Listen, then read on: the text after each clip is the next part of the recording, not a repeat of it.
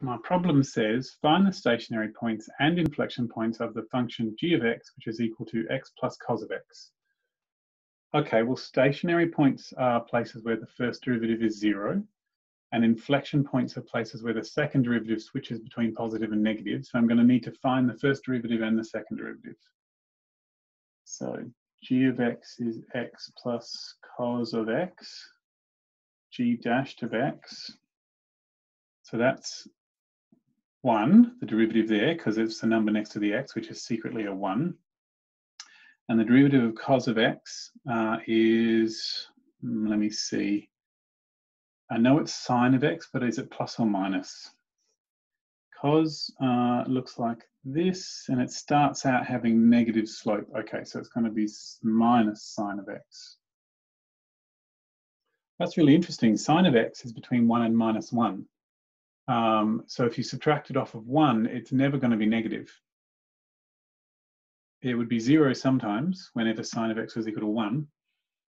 And I'll come back to that later, but it looks like it's always increasing. I'll check that out in a minute. G double dashed of x is, the 1 will become a 0, the minus will still be there, and the derivative of sine, all right, sine starts out with a positive derivative, so it'll be just straight up cos of x, not minus cos of x. Okay, so to find the stationary points,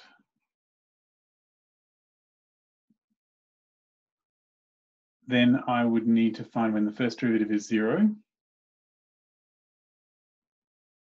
which would be 1 minus sine of x equals 0, which would be that sine of x was equal to 1, which I noticed earlier. And then sine of x equals 1. If I use x and y coordinates, not this x, just the ones on the unit circle, then sine of x is 1 exactly at that spot, which is pi on 2. But any 2 pi away from there, one way or the other, would produce the same answer. So that would be plus 2 pi times k, where k is an integer. Okay, cool. That's really interesting. Sine of x is 1 at these positions on the sine graph. So that's every here. So it has its stationary points at the same places, not there, here and here, at the same places that sine is equal to 1. That's every second stationary point of sine. That's pretty cool. Okay. Well, let's see, inflection points. So inflection points happen when the second derivative switches between positive and negative. So it'd have to be 0 at that point, at the inflection point, but I have to check whether it properly switches between positive and negative. So let's see, g double dashed x is going to be 0. So minus cos of x has to be 0, which means cos of x has to be 0. Cos is the x coordinate on this graph, not that x. So that would be at these places. That's interesting. It's the same places as this, except there's an extra one. Cool. So x is pi on 2 plus, okay, so this is only pi away. So every multiple of pi from there will do it.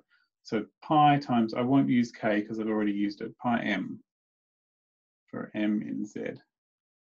Okay, that's the same as these, right? Just every pi away from pi on 2 is this and this and this. So all the places where sine has its turning points are the places where this has its inflection points. That's really cool. I'm very interested to see what the graph looks like, but I've just noticed that I haven't done the last step I need to be inflection points. So I need to do a sine diagram.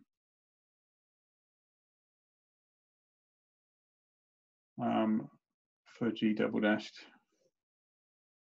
So it's got these turning points, not turning points, these places where the second derivative is 0, and like pi on 2, 3 pi on 2, minus pi on 2, and so on, every second one.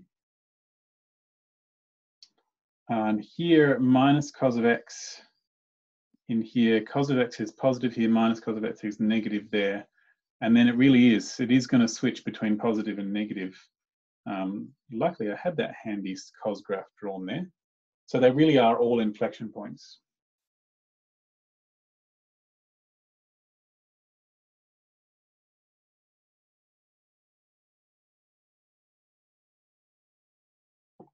So these are all inflection points.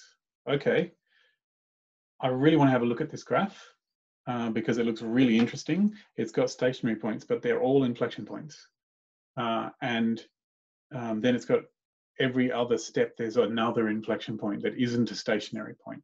So I really want to look at this graph. I'm going to switch over to GeoGebra and have a look.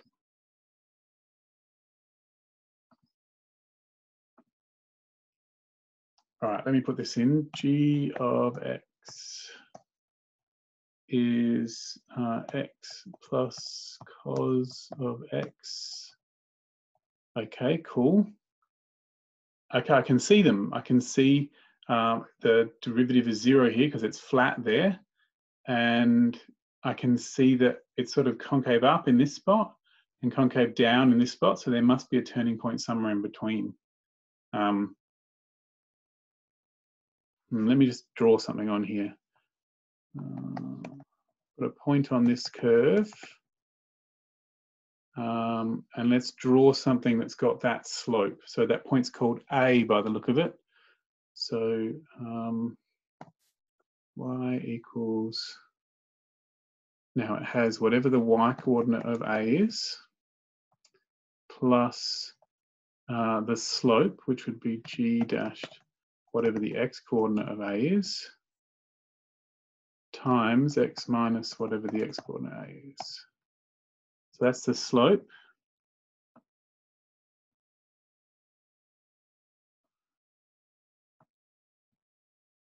Why can I not move this point? So 0 there. There's an inflection point. It's concave up here and concave down there, but it's not stationary.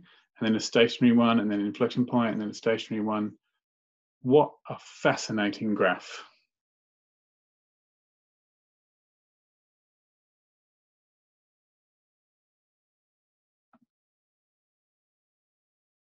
Okay, well, I have found them all, and it was a very interesting graph.